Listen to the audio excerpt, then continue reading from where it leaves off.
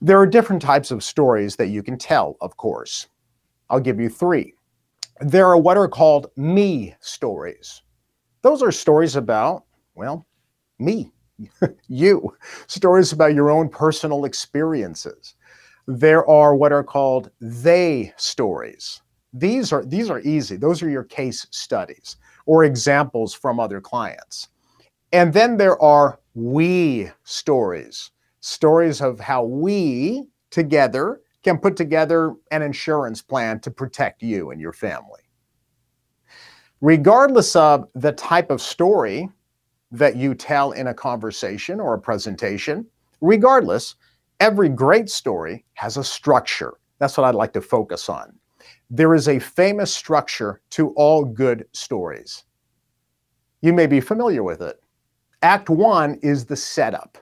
That's where the world is like today for your client. You describe the current situation. Act two is the conflict. What might happen if your client is underinsured or if they don't have a financial plan in place? So there's a conflict. There are problems that emerge from that. And Act three is the resolution. Or how will your financial plan resolve your client's problem that we brought up in Act two and give them peace of mind so everybody lives happily ever after? Act one, Act two, Act three.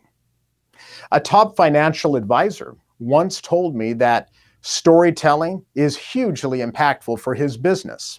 And since we all think in story, your clients think in story, you think in story, we process our world in story, we communicate in story, you should be using storytelling to sell yourself, your advice, your ideas, your business.